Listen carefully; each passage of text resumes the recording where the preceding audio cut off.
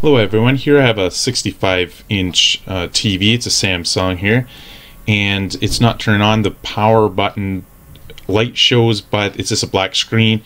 The customer said they replaced the main board, and that still didn't help.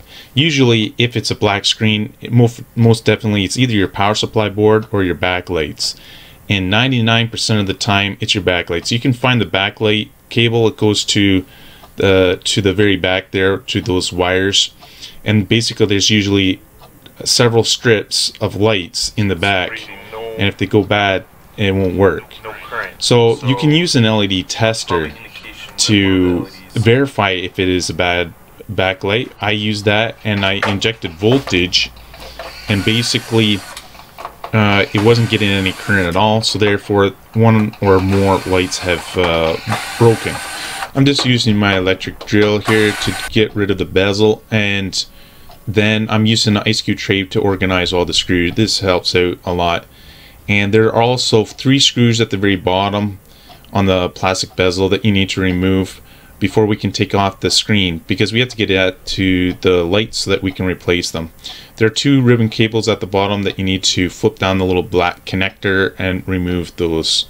Flipping over the TV, now we can remove the plastic bezel that holds the LCD panel onto the screen.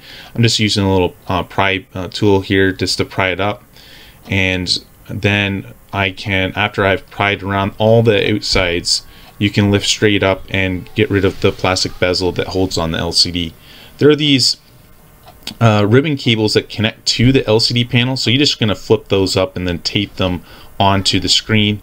Then I'm using some suction cups. I got them from Canadian Tire. You basically need some suction cups to remove that, because it's very easily to break the screen. Under that, there's other plastic bezel that we need to remove. There's these little plastic tabs, so you just kind of pry them up and then you can remove that. Then we can have access to these little white pieces of paper. And what I'm doing is I'm just taping those sheets together and then put them on top of the screen, and that'll give extra protection on that screen because it's fragile.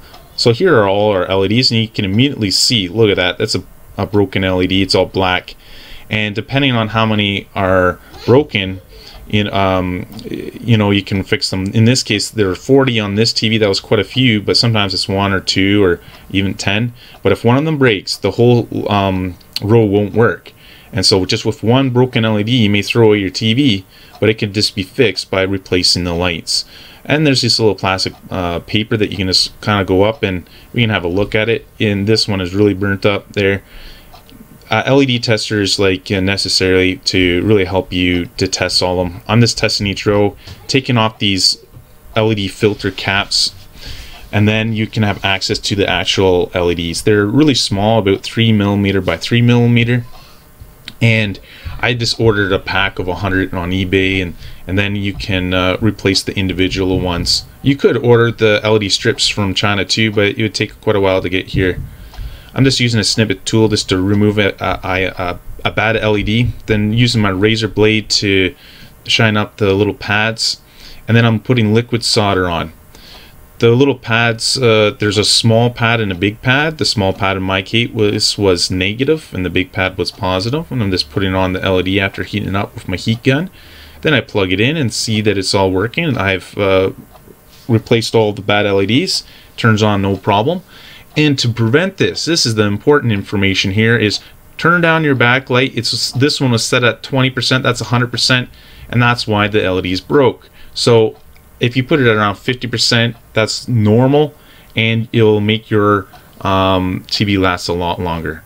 I hope this helps, and I'll see you guys in the next repair video. I repair many things. If you enjoy electronics, please subscribe and like.